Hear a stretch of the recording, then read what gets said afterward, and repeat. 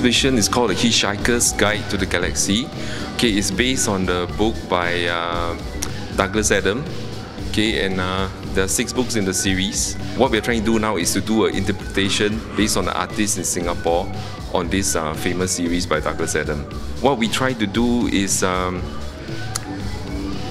beyond and what was established in the images in the movies and in the radio series. And I think we have done very well for that. There are like 42 artists involved in this show. Okay, the one that I think is a hot favorite is this very interesting tower. Okay, as you know, if you read the book, the tower is a really a strong icon that sticks in the mind. And to have the word "Don't Panic," etched on it is like, it's a very simple and effective way to communicate about the book or the gist of the book.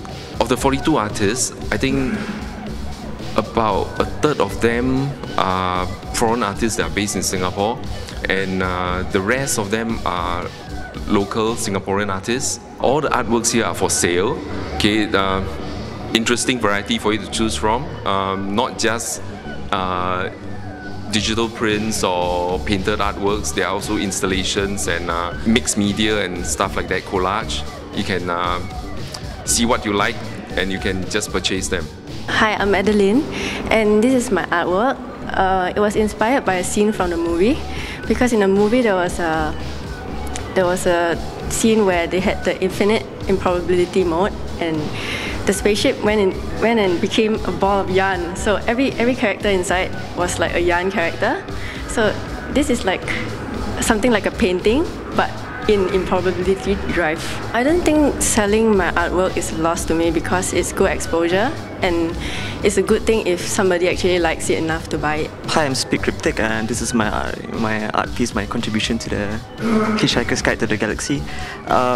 Pretty much when coming up with the images itself, to be honest, I've only watched it like once, the movie. What it's about is just a collection of images, just a collection of the memory I have of the movie itself.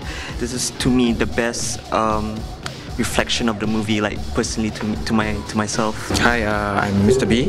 I'm a full-time artist. My art piece is inspired by manga, vintage porn, and manga basically. The theme for the exhibition itself is very wide because it's based on the universe, so you can practically do anything.